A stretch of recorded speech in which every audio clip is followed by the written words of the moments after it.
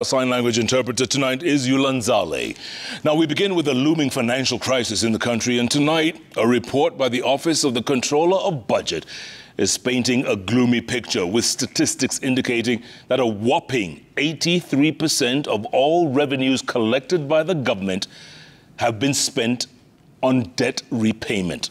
Now, the Controller of Budget, Margaret Nyakango, who appeared before the Budget and Appropriations Committee, also revealed that both foreign and local travel by government officials and their delegations is further compounding the country's strained financial situation.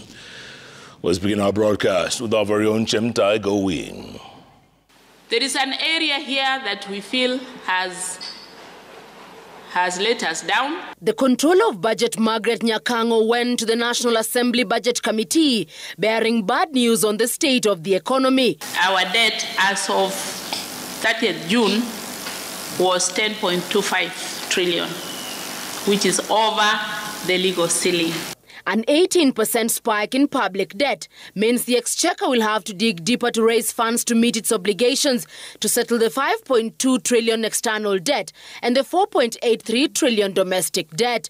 While KRA is targeting to collect 2.7 trillion shillings by the end of the 2023-2024 financial year, the greater chunk of the collections would go into debt servicing. The Controller of Budget stated that out of the 4.18 trillion budget in the 2022-2023 financial year, which heavily relies on KRA collections, public debt was set to consume 83% of the revenues, leaving a paltry 17% for other government programs. This means the government will still need to borrow more loans to sustain its operations. Development expenditure has already dropped by 14%.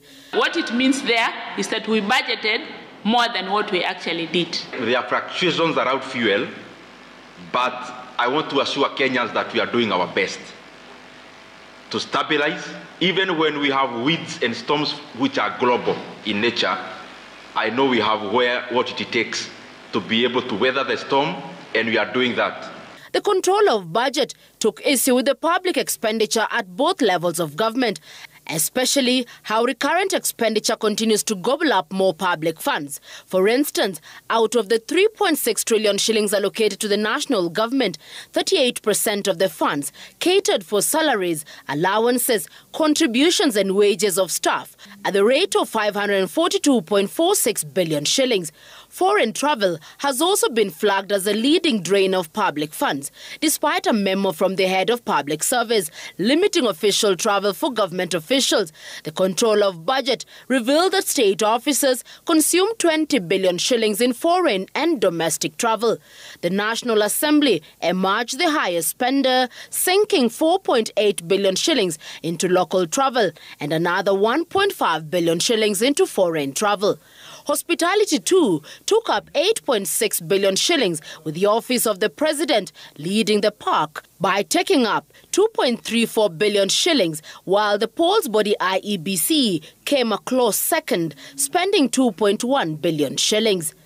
Despite President William Ruto's orders to MDAs and counties to settle approved pending bills so as to facilitate the circulation of monies and boost the economy, pending bills have instead risen to 727.74 billion shillings from 685.62 billion.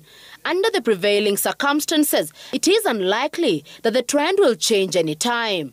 Nyakango recommends that it is necessary to match existing loans to the project it funded to establish whether the country is getting value for money. Another proposal that is likely to stir controversy was a suggestion that the National Treasury explores other currencies in seeking funds so as to minimize pressure on the shilling, which continues to depreciate by the day. Further, she urged the government to cut its coat according to the size of its cloth.